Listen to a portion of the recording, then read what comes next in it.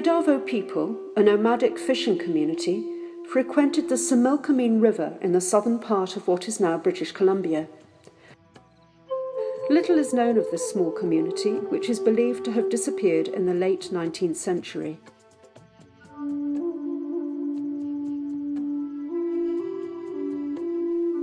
The survival and livelihood of the Adavo people largely depended on salmon fishing and fur trapping.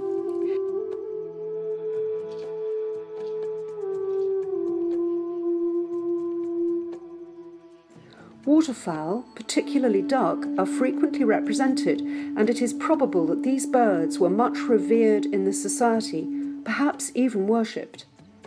There is no evidence that duck or other waterfowl formed part of the diet.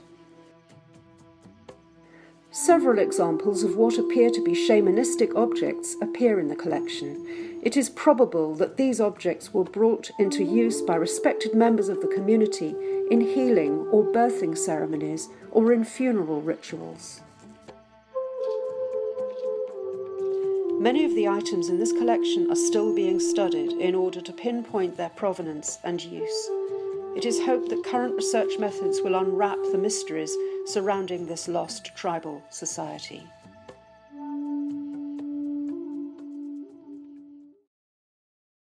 Elizabeth Adams, born in 1830 in Vancouver, was the daughter of missionary trader Teignmouth Adams, who worked for the Hudson Bay Company between 1824 and 1844.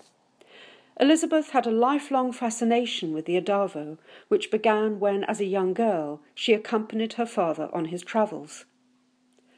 After her father's death, Elizabeth remained in Canada with the Adavo until 1874, when she came to England to settle in the home of English family members in Burnham-on-Crouch. She never married and died in 1902. It is thought that Elizabeth's original collection of Adavo artefacts was extensive. However, the surviving objects remained undiscovered until recently, when the house finally left family ownership.